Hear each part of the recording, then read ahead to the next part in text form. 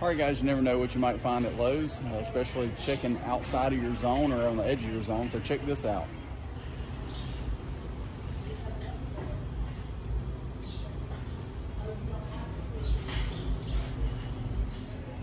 So that's right, honeyberries here in the upstate of South Carolina. Again, it's right on the edge of where they would grow well, but we're gonna try them out in a dappled shade type situation.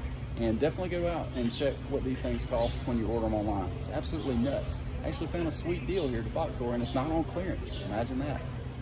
Dean Family Acres.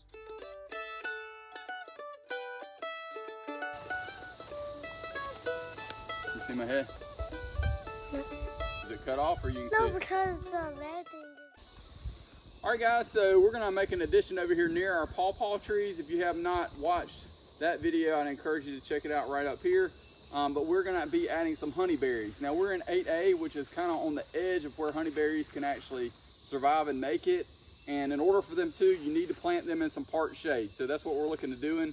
We've got a Mr. and Mrs. The Mr. is berry blue, and the Mrs., which is the female, it says is borealis. These pollinate each other. And we're going to give them a try. I actually found these at the big box store. We've been trying to recap a few things when we go to the big box store. And this was one of the deals we found. Actually had a little bit of a broken limb, so we got a discount on it. So I'm looking forward to seeing how these do and if they'll make it here in 8A. Follow along.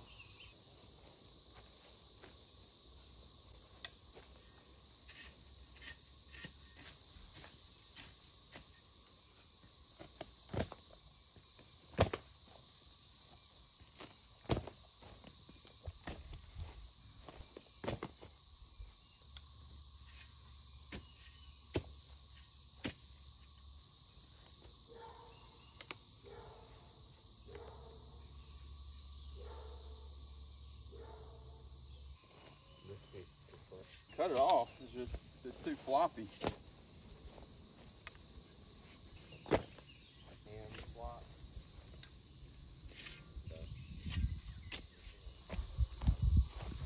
All right, guys, so we got the holes dug. Remember, this soil is pretty loamy, I would say, on this side.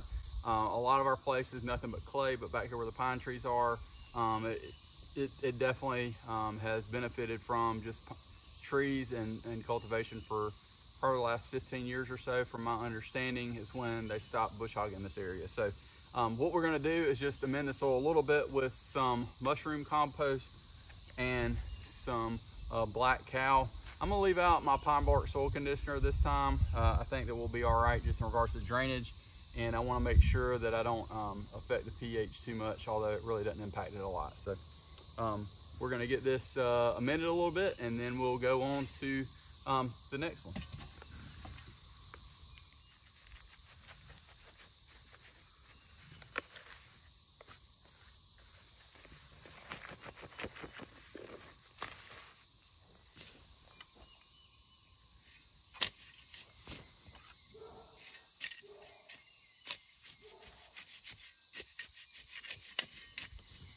All right, guys, so we're gonna put Mrs. Honeyberry on this side, which will be the, I guess, a little bit further away from the house, just past the pawpaw.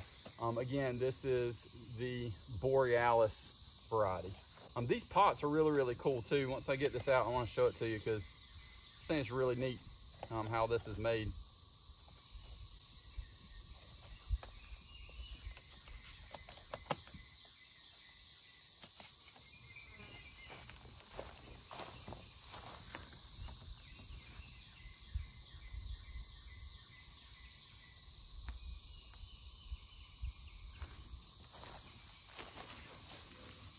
All right, guys, so the way this pot's made, it's got a lot of drainage holes here in the bottom, and this actually clips over the top and lets it grow and can kind of hold everything together so it doesn't come out. I thought it did a really, really good job. It did make it hard to water, so I would think that if you see these in a big box store and it hadn't been watered in a while, you might want to pay attention, because I doubt they're doing any bottom watering.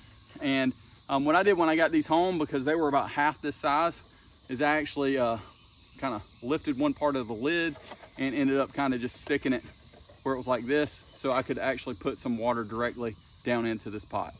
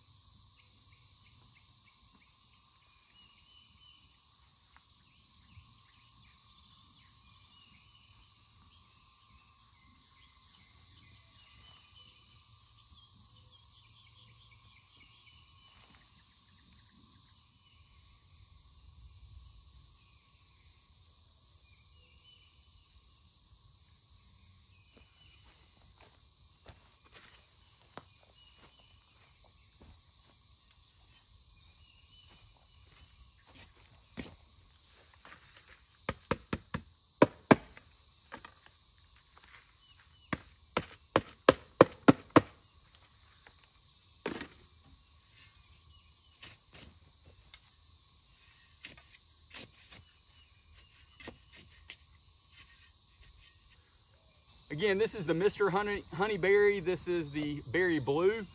So we're gonna put this on the side, kind of in between the pawpaws here. And again, if you're an 8A, you probably wanna put these in some partial shade. They look a lot like blueberries, but they're not like blueberries in regards to their weather conditions. These can handle like 45 below. You can see, I had them in the sun. We've had some great growth because we had some mild weather, but I had them in the sun and look at that. They're kind of getting burned. So just be aware, pay attention to what you're doing, and you should be all right.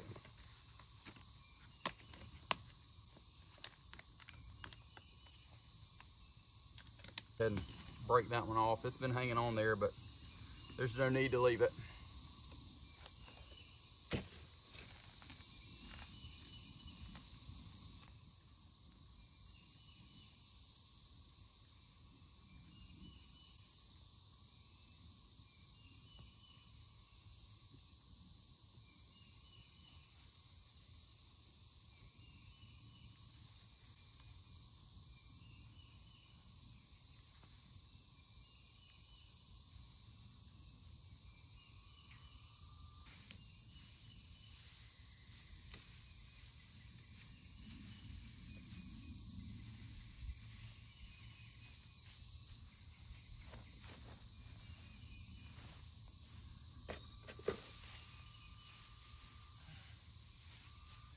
Hey guys, thanks so much for watching. Hopefully you enjoyed this video about honeyberries and us trying to grow them here in 8A, Upstate, South Carolina.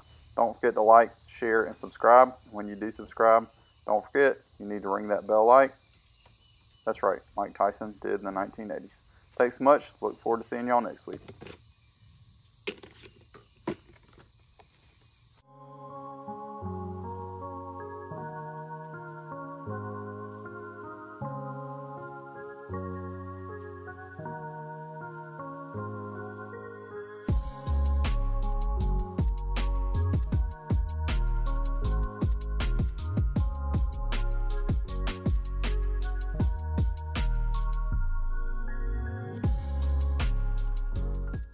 Hopefully you guys enjoyed this week's video.